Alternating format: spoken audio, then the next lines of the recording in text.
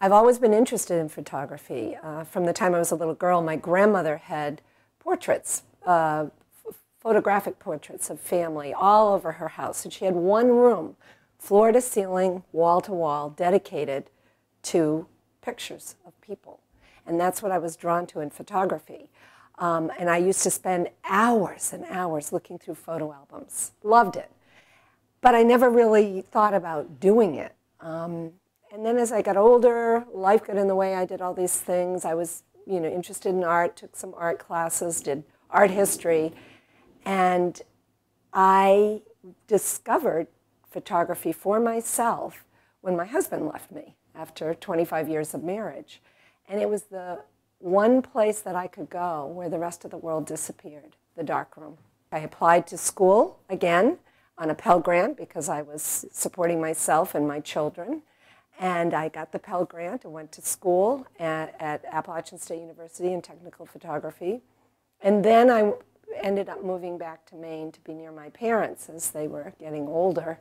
And I applied to the Salt Institute for Documentary Studies because I did not want to give up what I had just found. And I was accepted and went through the program there. And I went from doing fine art photography to doing documentary photography. This show that I'm doing is called Stiletto Life. And I'm fascinated by stilettos because I cannot wear them. I mean, the idea of it hurts my body just looking at people in stilettos. But I love them. I love the sculptural aspect of them and the artistic sort of side to the way they're created. And so I started taking pictures of stilettos. Everywhere I go, it's one of my little projects. You put on a pair of shoes and it does change your attitude. You just become what those shoes are.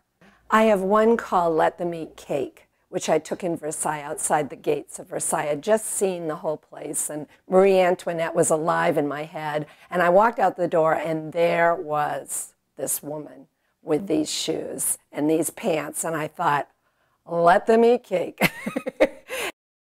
On the John is a picture of a woman on the toilet, and I just the idea of, on these balancing on shoes is quite fun. The Kentucky Derby is more about shoes and hats than it is about horses, I think. I really do. And I'd always heard about the hats. So, of course, I went with a big hat, and everyone had big hats, but I started looking at the shoes. The shoes were much more dramatic than the hats. And I'd always been looking up, and I started looking down, and I have a whole, slew of pictures of derby shoes. There's a sign, and it's called Shoegasm, which, it says it all, I think, about people and their shoes. And I stole that sign in New York City. I was just walking about, actually looking for shoes, and there it was. I thought, okay, I was meant to be on this street with that sign there. I didn't know about the store, but I took the sign and it fits. There's one called Wannabe, and little girls they want to be their mom, and dressing up is part of that. Well, the little girl is my granddaughter, Layla, and the shoes were her mother's wedding shoes, and she loves to wear her mother's shoes, so she put them on, and not only did she wear them and walk in them, but she had this little attitude that sort of came with the shoes, with the hand on the hip, and I mean, I was like, she's 5 years old, just turned 5, and she's got it down pat, going to the chapel, and it's a bride hiking up her dress and marching through Luxembourg Gardens with her intended or just married significant other, and a slew of people following them, and the photographer. And you can just see her, you can see her stilettos, but you can see her pants rolled up under the dress, a pair of jeans. And I just thought it was so fun, seeing her parading about in the garden with this beautiful dress and her jeans underneath and her stilettos.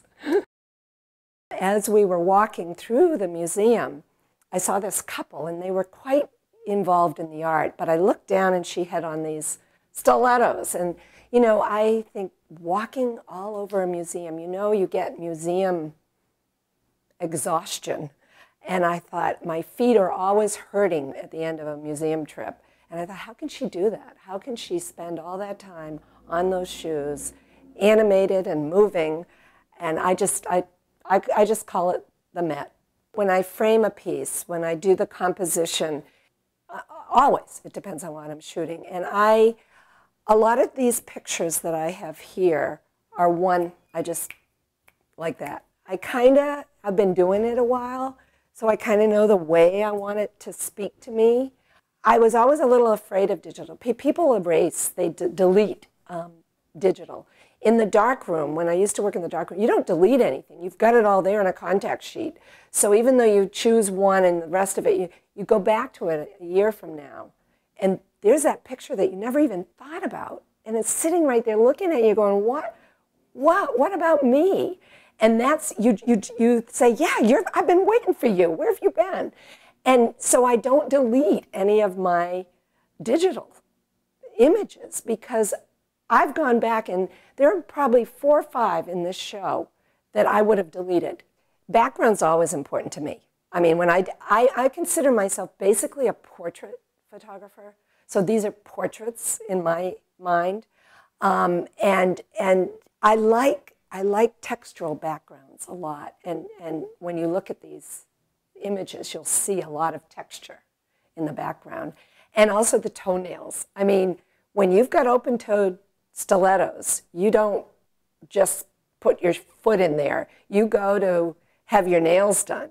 And there's one called Herringbone that is absolutely one of my favorites because, I mean, how did they do that? I don't know. I don't get my nails done. And it's just a fabulous little shot of these great nails. And underneath you can see this little edge of red because I think she had red nail polish under that. This is a fun project and it's something I can do anywhere.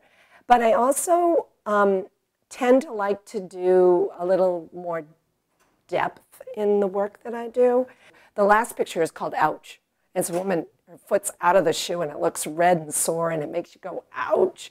I want to transition beyond that into what happens to your body when you wear shoes like this. It's not a natural position to be in. It causes sway back and all that. So I'm hoping to speak with some podiatrists and some orthopedic doctors, some chiropractors, and take this to another level.